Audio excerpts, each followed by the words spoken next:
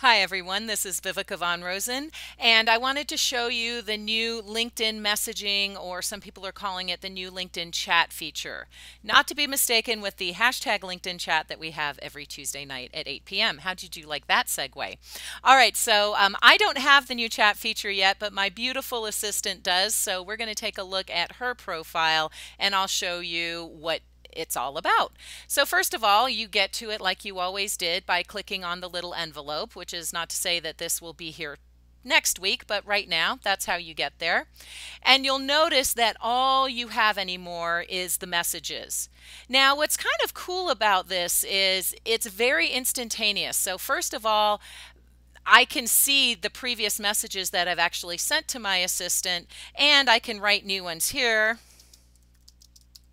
And I can even add pictures, or I can add files if I want to. So I'll just do a little photo there. I don't even know what I picked up. My blab with Steve. Excellent.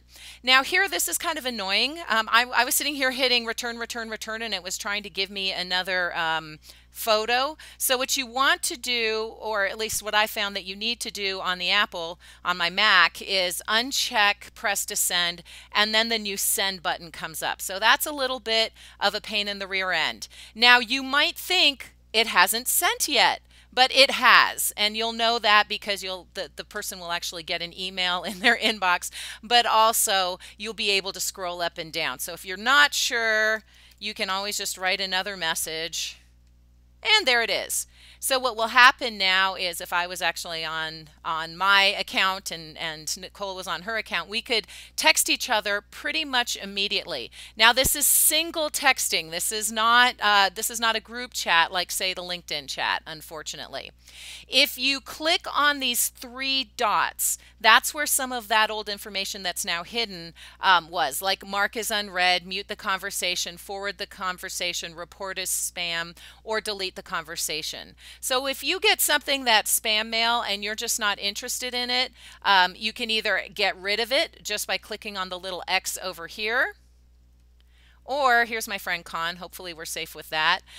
We can, again, delete, report, forward, mute, or mark as unread. So if you were looking, that's where that is now. Of course, you can create a new chat here, and you just start typing in the person's name, and hopefully it will populate. I'm a little concerned about my profile because I have too many connections, so I'm hoping I can still send people messages. Now, of course, I can always go to someone's profile just by clicking on their name and still send them a message from there. So I'm feeling somewhat secure that there's always a workaround. But Vivica, where in the world did our invitations go? They are now here. We're at the little guy with the plus sign. Don't click on that. If you click on that, it's just going to take you to the import connections screen. You just want to hover over it. That's not at all difficult. And then click on invitations. And so it's basically the old people you may know, or the relatively new but now old people you may know screen. What I would probably recommend as well is just take this and save it to a folder so you can find it easily, so you don't have to keep jumping around. So I just saved it to my LinkedIn folder, so now I can really quickly get to my inbox without having to hover to, you know, I missed, I slid, I clicked on the wrong thing. So that's another thing that you might want to do, is just save that link into your browser somewhere. Now, once you've done that, I can either just accept that invitation or get rid of the invitation. If I am not sure I want to connect with this person, and this is hard to find, we had a question about this on Blab today, if you just hover over this little comment box, come here, yeah, because this isn't at all annoying either, and then very quickly jump down here and then hit this. That brings you into messaging, but you can hit reply. So you can say, hey, Liliana, I noticed that you wanted to connect, was wondering why. So that allows you to message someone who's invited you to connect without actually having to connect with them. I think that's incredibly confusing. I find it annoying, but they didn't ask me.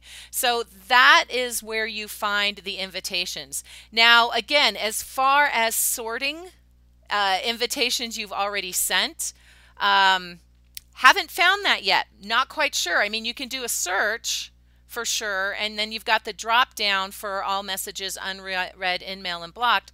But the sent messages are not there. Let's just see if they're over here. I mean, logically, that's where I'd put them.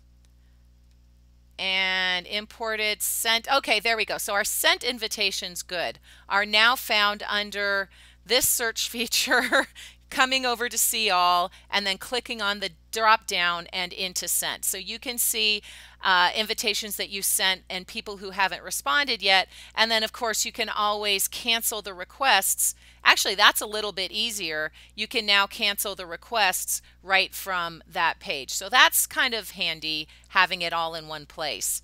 There was a question earlier today if you could accept all in one fell swoop. It looks like you can't do that anymore, at least from the browser. You used to be able to hit select all, accept. Looks like we can't do that now. So that is a little bit longer than I wanted to go for a quick introduction to the new chat, but I thought you might be interested in that. This is Viveka Von Rosen, LinkedIn to Business, and hoping you are having a fabulous day.